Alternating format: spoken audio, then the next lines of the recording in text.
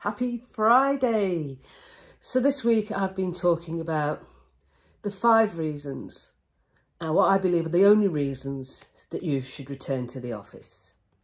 I talked about preference. If you think it's worth the commute and it's your preference to work out of the office, then do so.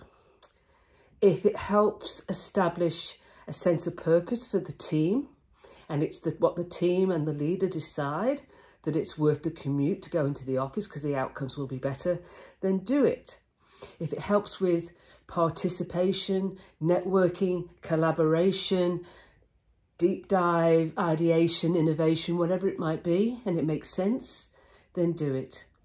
And if it increases the productivity of the team by being co-located in the office for some particular activity, and the team agreed that it would be far more productive to do it co-located in the office, then do it. And the 5th of our 5 reasons is to party. You cannot, I believe, replicate an in-person physical celebration virtually. Maybe with the metaverse we'll get a bit nearer to it. But at the moment, I think if you really want to celebrate achievements and successes, and I'm not talking about the big, multi-million-dollar project. I'm talking about small achievements that have taken the team forward towards a particular goal. It could be individual achievements, team achievements. And remember, it's not just about celebrating successes.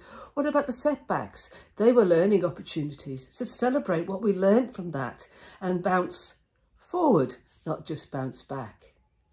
And celebration's all about recognising people, showing gratitude for their contribution and the effort. And it's a bonding activity. It's energising and motivating. It's that hurrah moment as the team together say, we did good. Let's do more of the same. Preference, purpose, participation, productivity, and party. Is it worth the commute? Talk to you next week. Stay safe.